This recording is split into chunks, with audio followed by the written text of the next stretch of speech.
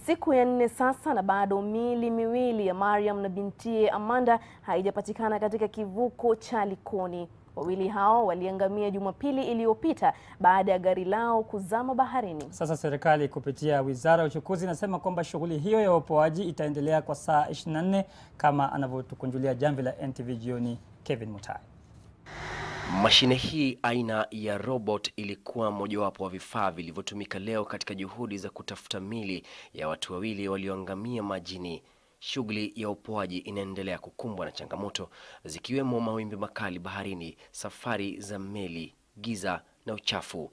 Vifaa vya kielektroniki vingine vyenye sumaku vilitumika, lakini bado gari lililozama na miili yao haijaonekana. The government is fully committed to this process.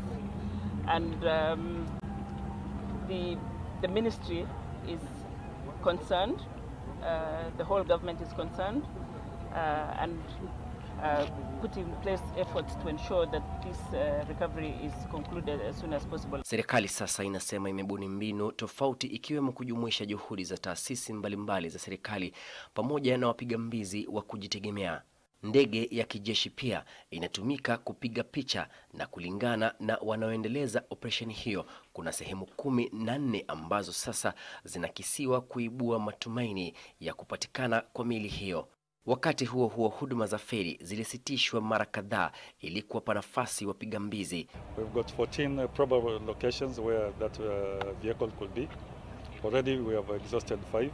We are coming from both sides of the channel, and therefore will meet at the center. The operation will not be halted, despite the fact that the sun will sink.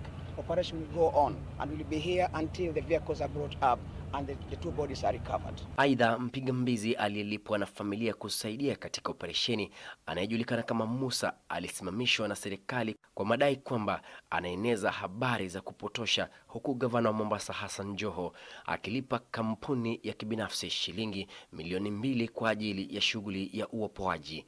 Siku zinazidi kusonga na matumaini vile ikiendelea kudidimia licha ya juhudi za serikali ya kuopoa miili ya Amanda na mamake, lakini cha kuhuzunisha pia zaidi ni kwamba gari lao walilozama nalo katika kivuko cha Likoni bado halijaonekana.